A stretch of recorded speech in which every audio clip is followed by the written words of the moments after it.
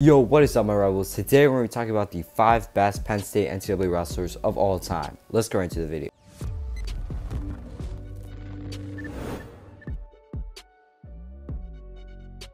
So to start it off, at number 5, we got Ed Ruth, a guy who played a huge role in reviving the Penn State program. This was during their first wave and really helped establish the dynasty that Penn State is now. But this was just shortly after Cael Sanderson took the reins.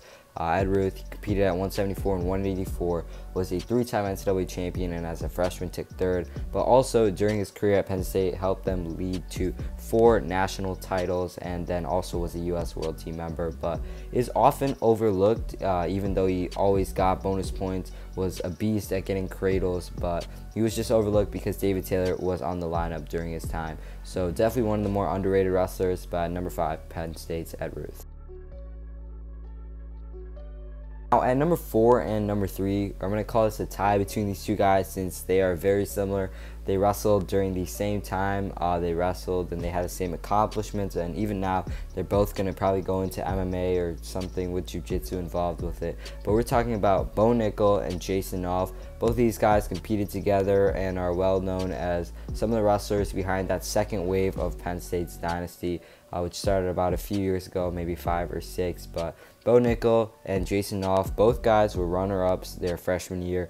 Nickal, he got upset by Miles Martin, and Nolf lost to the defending champion Isaiah Martinez. But then their sophomore, junior, and senior seasons, these guys both went on to become national champions for Penn State. So 3-timers as well as runner-ups. And then after that, they haven't had the most freestyle success, but Bo Nickal was a U23 champion. But both these guys really helped Penn State get back to the dynasty that they were after the first wave of Penn State wrestlers were gone. And both also just had crazy fun styles to watch. Nolf just constant pressure, and Bo Nickal, a little bit of funk mixed in, was one of the most entertaining wrestlers to watch in recent years. Now at number 2, we got one of the most efficient wrestlers that we have seen ever, and one of the greatest wrestlers for Penn State, Zane Rutherford, a guy who won, I think, 2 Hodge trophies and was a 3-time NCAA champion. Got a lot of upsets during his career where he competed at, I believe, 149 pounds for Cael Sanderson.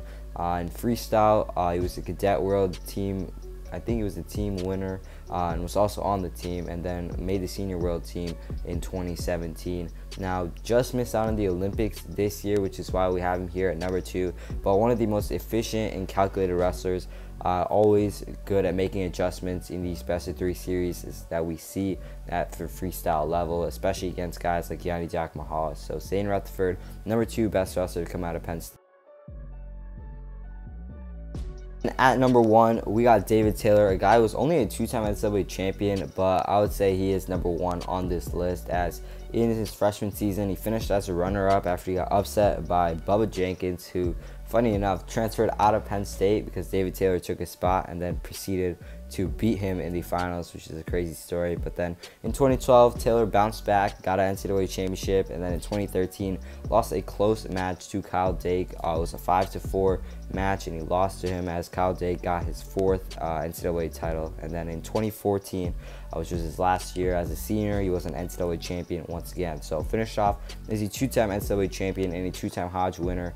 Also helped Penn State get 4 team titles during that time, and wrestles a very fun style to watch, very aggressive, very dynamic with his good moves like the ankle pick, which he's great on his feet with. But then in freestyle, he's probably the most accomplished Penn State wrestler to this date, as he was a world title winner for the United States in 2018, and now recently just made the Olympic team. So should be fun to watch coming in August. Yeah, to wrap up our video talking about the 5 best college wrestlers for Penn State and their accomplishments. If you guys enjoyed, make sure you leave a like, comment down below, and sub for more wrestling content like this. Only a small percentage of you guys are subscribed, so please subscribe for more wrestling related stories and news like this. Peace.